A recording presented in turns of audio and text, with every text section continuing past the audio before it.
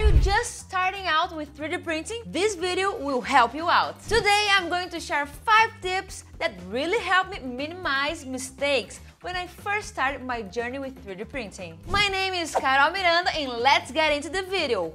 First tip. Positioning the piece on the build plate. Here at STLFLIX, we make sure to place the piece in the best orientation for you to print. But there are tons of STL files outside of STLFLIX that might not be oriented correctly when you download them. When you're just starting out, you might think it's fine to print it that way, but no, it won't work. And you end up disappointed, which isn't great, especially when you're just beginning. I brought an example of a file that I think is really cool, but came poorly oriented. If you print it as it is, it will definitely go wrong. Very wrong.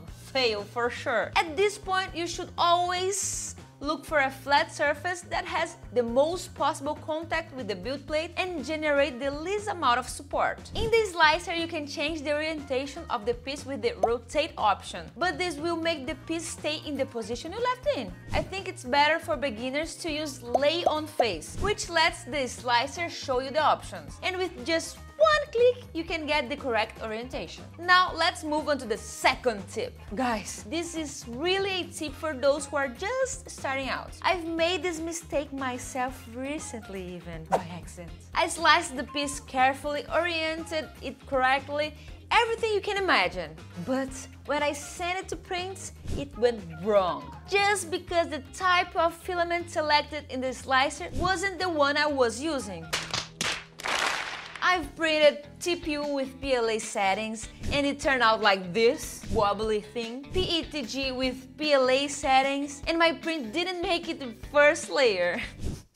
Shame on me. Have you ever gone through this? Share your experience in the comments. This happens because the profile of each filament determines one of the most important settings, the temperature, for example. Besides that, coolant and many other factors that you learn over time. And if you want a bonus tip, stick to PLA. It's the easiest filament to find the ideal settings for. Third tip. Store your filament correctly. And what I mean is away from moisture. There are stages to a wet filament. At first, it will just make your piece more fragile or create stringy.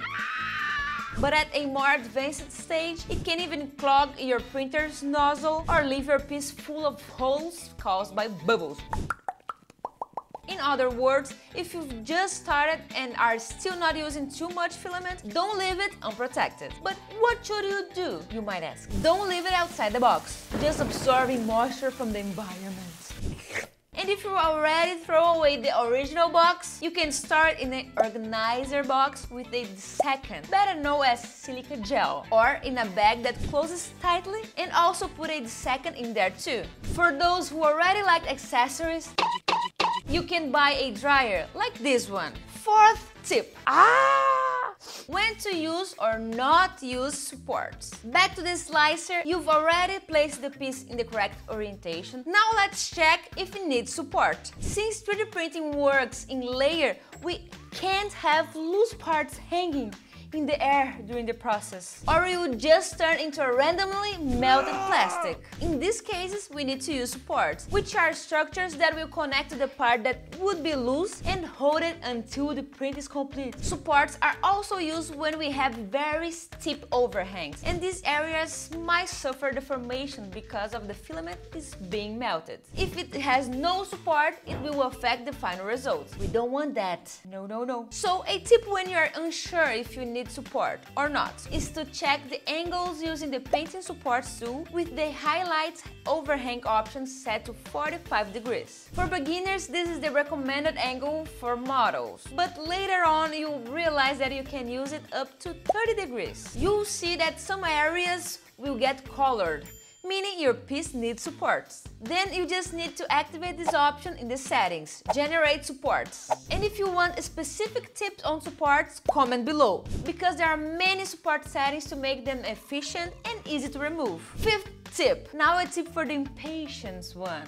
know you are. After setting everything up, activating the support, and doing everything correctly, give the print one last once over. In the sidebar, you can check layer by layer. I'm not saying you should look at every single one, but just by doing this preview, you can spot possible errors in your slicing. It is always worth doing a double check.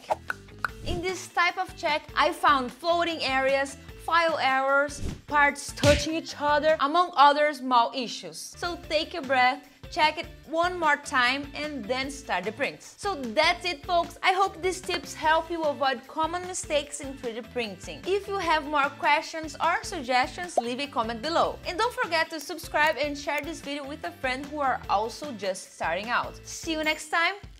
Bye-bye!